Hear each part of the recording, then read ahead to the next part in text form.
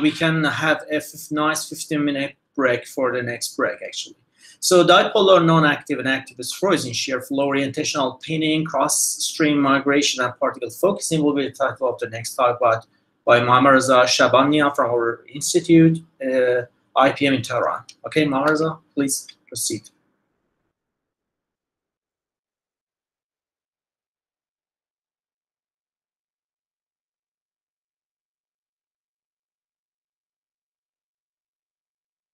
Mohammad, we can hear you. I think you're muted somehow. Presenting.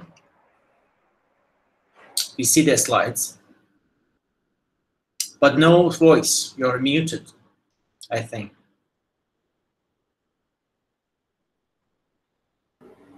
Hello and good afternoon, everyone. My internet is a bit slow, so I might lose the connection in the middle. I will try my best. I want to talk today about two classes of magnetic spheroids. The first category is representative of magnetotactic bacteria, active particles that passively orient themselves towards the Earth's magnetic field and then migrate towards the oxic-anoxic transition zone. The other class of magnetic spheroids that I want to talk about are the passive magnetic spheroids. These are separated based on their shape, as you can see on the right, by focusing the prolate spheroids on the channel center line in a recent experiment. Now, in order to explain these two problems, we use a single model based on continuum probabilistic description of Smolchowski equation. The difference between the two cases are, of course, first, the swimmers have a constant swimming velocity, but the passive spheroids don't. And instead, the passive spheroids are translated by a lift velocity induced by the hydrodynamic interactions with the channel walls. The orientational dynamics are basically the same. In a channel flow, be it a quad flow on the top for the case of active particles, or a quasi flow for the case of passive particles, there are two contributions to the rotational velocity. One regarding the Jeffrey orbits, and the other one regarding the magnetic torque that eventually pins the orientation of particles in a single direction. Now, going to the case of active particles, as we can see, for prolate swimmers, when we look at the fraction of swimmers in the lower half of the channel, as we can see, by increasing the strength of the field from 0, we see a linear response and a linear rate of migration towards the lower half until we reach the full migration case. However, for the uplate swimmers, we do have a linear response, but after a certain point, there is a reverse migration, meaning that by increasing the strength of the field, more and more swimmers will end up in the upper half instead of the lower half. And then at a certain threshold, all the swimmers will migrate to the lower half, and we will have a full migration. Now, this sudden migration to the lower half will become handy, as we will explain in the next slides. In order to explain this, we will consider the case of field-modified Jeffrey orbits. As we can see, the classic Jeffrey orbits in the zero magnetic field correspond to this purple curve. As we increase the magnetic field, after a certain threshold, a single stable fixed point for prolate particles develops, meaning that the orientation of the particles is stable in this direction. However, for uplate swimmers, when we increase the field after a certain threshold, there are two stable fixed points, one representing the swimmers that are moving upward and upstream, the other one representing the swimmers that are moving downward and upstream. And when we increase the field again after a certain other threshold, there is only one fixed point, one stable fixed point, representing the case of swimmers moving slightly upstream and towards the lower wall. Now, this difference can be shown better by using these two graphs, showing the stable and unstable fixed points. As you can see, again, for prolate spheroids, there is only one single fixed point as we increase the field, and this pinning direction is near the upstream direction, but slightly towards the lower wall. For the case of uplates, the area between the two thresholds, reverse migration regime, represents the case of two swimmers, two classes of swimmers, one moving upward and upstream, and the other one moving downward and again upstream. Those moving downward will end up near the lower wall, unsurprisingly, and those moving upward will end up near the upper wall. Now, the consequence of that is that we can plot these phase diagrams, and based on those, we can suggest two mechanisms of separations. Remember that sudden jump in the fraction of swimmers in the lower half near the lower wall? Well, that can be used for separation of uplate swimmers based on aspect ratio in the full migration regime. And also, because of the stable upstream direction of swimming of both prolate and uplate swimmers in the pinning regime, we can rely on the net upstream flux in order to separate the swimmers based on their different aspect ratios and also on their swimming velocity. Now, these analyses could be generalized to the case of passive particles, as we mentioned before, again, to show the model, with a difference that in place of activity, in place of swimming speed, we enter the lift velocity that is generated by the hydrodynamic interaction between the particles and the channel walls.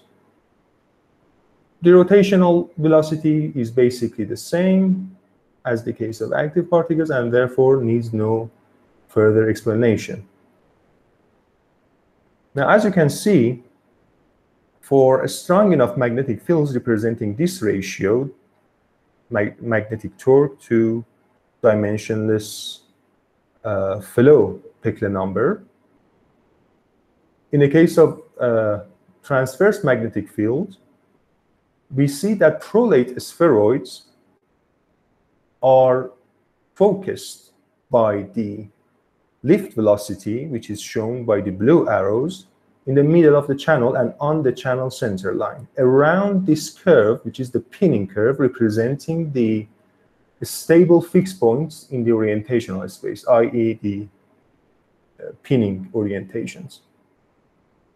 Now, this will cause the prolate particles of actually different aspect ratios to be focused around the channel center line with different levels of a spread, of course, in the transverse magnetic field, but spherical particles, because generally they don't experience any lift velocity inside the channel, end up near the walls due to thermal effects, which are only present in our model and not the previous theoretical models. And this, as we can see, closely resembles the case of experimental studies. That being that, as I said in the beginning, prolate particles are focused in the middle of the channel, and spheres are end up near the lower wall. And the reason for the difference between the two cases, as you can see here, that the experimental observation only covers the lower half, is that the particles are fed into the channel only from the inlet near the bottom wall. Now, in order to separate particles of different aspect ratios, this setup isn't efficient because all the prolate particles in this field direction, transverse field direction, end up near the middle of the channel. So we change the field direction, and in less acute field directions, we can separate the oblate particles in the lower half of the channel, as you can see here in the concentration plots. These peaks are very well separated, so the particles can be separated, oblate particles, but prolate particles are have intertwined peaks. So we need to change the field direction again to more acute field directions in order to separate the prolate particles. But this time, although the prolate particles are separated very nicely, as can be seen from these concentration graphs, the oblate particles are overlapping. Therefore, they cannot be separated. And the trick is to choose the right field direction in order to separate the particles with the maximum efficiency. Thank you very much.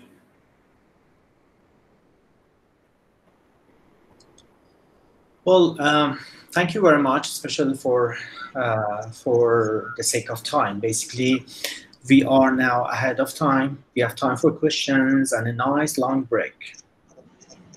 Okay, may I ask a question? Please. Yes, Reza, please. Okay. Sorry. I'm wondering that if you don't have magnetic field as a control, how the particles are separated from each other in the channel? Inside the channel. Sorry, I did not realize the question. I'm just asking, in the absence of the magnetic field, to control the direction of the particles. Yes. If we put the particles inside the channel, how they are separated just because of the shape? Without a magnetic field, this is the question. Okay. Without the magnetic field. Because of a magnetic field. For the control signal, that's in the absence of the magnet, because it could be nicer that we compare the results of the magnetic field with the case of the without magnetic field. Yes. If we are speaking about the passive spheroids, in the absence of magnetic fields, the lift velocity that is generated by the aerodynamic interaction between the spheroids and the walls only causes the particles to move back and forth between the channel walls, but basically end up at the same position that they had at the inlet. And between the inlet and the outlet, they don't change their position very much. In order to break this symmetry and force the particles to be limited to a single orientation and end up in a single point across the channel, i.e. be focused, we need the magnetic field orientation, the magnetic field, and also a strong magnetic field in the pinning regime. I hope I answered the question. Okay, thanks. Thanks. Yeah, it's basically, just to add a comment, it's basically the problem of Taylor dispersion.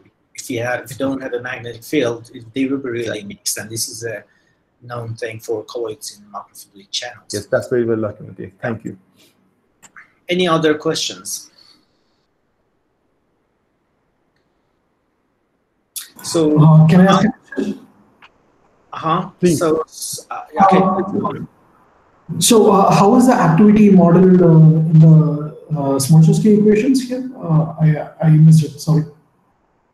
The active model? Yeah, for the active models. Yes. In the Smolchowski equation for the active model, we use a simple translation of velocity, meaning that because of the symmetry, the convection by the flow is removed from the model, and only the swimming velocity with certain direction enters into the Smoluchowski equation. And the rotational velocities are basically the same as of the passive case, one part due to Jeffrey orbits in the shear flow, and the other one due to the magnetic torque. So in this case, it's just like a constant velocity. So there is no change in the direction due to the active forces? No. When I say constant velocity, I mean the magnitude of velocity is fixed, but the orientation changes in the two-dimensional plane of the flow. Okay, so it's like a rotational diffusion model. Yeah, so it's active Brownian particle, but except that the particles have an elongated shape, like spheroidal shape. But otherwise, yes. If they were points like spheres, they were exactly ABPs, active Brownian particle model. Yes, okay. if it weren't for these anisotropic diffusion constants, it would be the same as the ABP model, as Professor Naji just said. Yeah. Thank you very much. Thank you. Thank you for the questions. Still have time, I think, for one more question, I guess. Well, actually, we are over time. No, we are set for the break. So